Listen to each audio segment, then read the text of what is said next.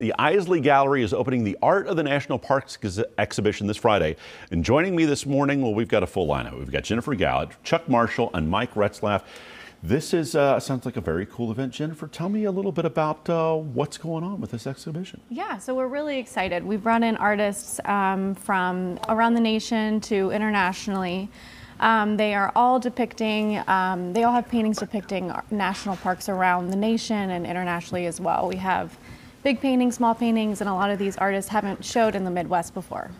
And this is really special because some of the art, I mean, like Chuck, you've got a chance to paint in these national parks. Definitely. I'd imagine I mean, they're known for the breathtaking scenery. What a better place to go out and practice your art than right there. It's heaven. I love it, and I can't wait to get back out to the Tetons this summer. Tell me some of the places you've been, some of the places that will be featured in some of the paintings on display. I have 3 places featured in this show. The Tetons, the Wind River Range, which is Bridger National Forest, and then Canyon de Chelly, which is also a national park down in Arizona. But I've traveled all over the country. I've national parks in Maine, Arizona, California, you know, the whole bit.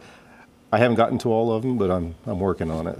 Yeah, I mean, just some breathtaking landscapes, and we're showing some of the art here on the screen, and some of the work of artists in the field. That's just fantastic to be able to get out there and do that.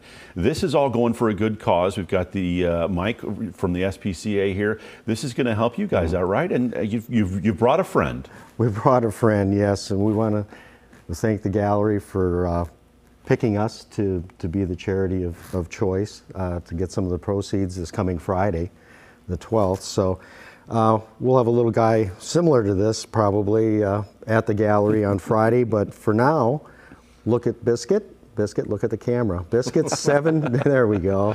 Beautiful, isn't he? He's 7 years old. He's in really good shape for 7 years old. He's a Maltese mix. He'll be up for adoption today at noon at our Sharonville facility, 11,900 Conway Road. So excellent. Jen, as far as the art exhibit goes, where is this happening? What do people need to know about getting there? Yeah, so this is in Fairfax at our gallery, right off of 50, just 15 minutes east of the city. So we have a parking lot, so it's really easily accessible, and it's on the 12th, 5 to 8.